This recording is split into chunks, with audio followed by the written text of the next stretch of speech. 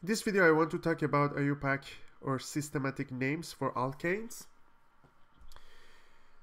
So on other videos you saw that we have common names. Now I want to show you the IUPAC names. We said earlier that common names are not really useful for complicated organic compounds, and there is a better method to name those kind of larger organic compounds and more complicated organic compounds. So let's see how you name them. So a group of chemists representing the countries of the world met in 1892 to devise a system for naming compounds that would be simple to use and require a minimum of memorization and yet be flexible enough to name even the most complicated organic compounds. This was the first meeting of the group that came to be known as the International Union of Pure and Applied Chemistry, abbreviated as IUPAC. IUPAC. The IUPAC rules are accepted throughout the world as a standard method for naming organic compounds. The names that are generated using this system are called IUPAC names or systematic names. Let's see what are the rules for naming based on IUPAC. Rule 1 for naming alkanes in IUPAC system. The first rule of nomenclature gives the base name of the compound. So we need to find the main branch, find the largest continuous chain of carbon atoms, and use the name of this chain as the base name of the compound. I need to mention that the definition of substituents, the groups attached to the main chain are called substituents because they are substituted in place of the hydrogen atom on the main chain. So if you see here in these two pictures, we have 7 carbon chains, so we can find the largest chain. So the largest chain always used as the main chain, the main group. So here in this case we have 7 carbon chain.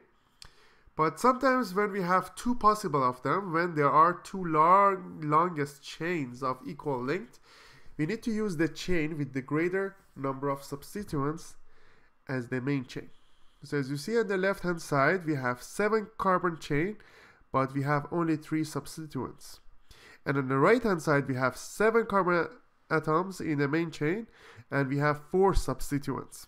So the right hand side is the best approach to name them. Rule number 2, to give the locations of the substituents, assign a number to each carbon atom on the main chain. Number the longest chain beginning with the end of the chain nearest to a substituent. We start the numbering from the end nearest the branch, so the numbers of the substituent carbons will be as low as possible. So as you see here in these two pictures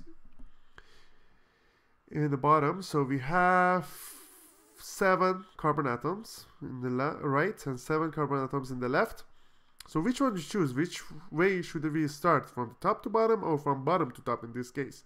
So as you see here in the left hand side, the first substituents you will see it on the 3rd carbon, but on the right hand side you will see that basically the first substituents will be on 2nd carbon. So the right hand side is the best way to name organic compounds. And as you see here, we have 1, 2, 3, and 4.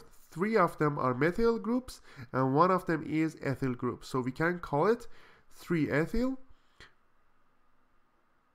2, 4, and 5 trimethylheptane. So heptane, we have 7 carbon atoms. We have trimethyl because we have 3 of them on carbon number 2, carbon number 4, and carbon number 5. And we have 3-ethyl because we have just 1 ethyl groups, and it comes before methyl, it comes before trimethyl. Why? Because we arrange them alphabetically. E comes before M, as you know. Rule number 3, name the substituents group attached to the longest chain as alkyl group. Give the location of each alkyl group by the number of the main chain carbon atom to which it is attached. As you see here, we have some alkyl groups. Alkyl groups are named by replacing the A and E suffix of the alkane name with Y L. For example, methane becomes methyl, ethane becomes ethyl, propane becomes propyl, butane becomes butyl. So you can see the difference here. We have CH4 here in this on the left hand side, and we have CH3, and the bond is in the methyl group. Same thing for ethane and ethyl, propane and propyl. So you have some others for 1 carbon, 2 carbons, 3 carbons, and 4 carbons. We have methyl group, ethyl group, propyl group, isopropyl group, butyl group, isobutyl groups, secondary butyl group, and tertiary butyl group. Let me talk about what is secondary and tertiary. The simple branched alkyl groups are usually known by common names. The isopropyl and isobutyl groups have the characteristic iso grouping. As you see here, they are branched, so we call them iso grouping.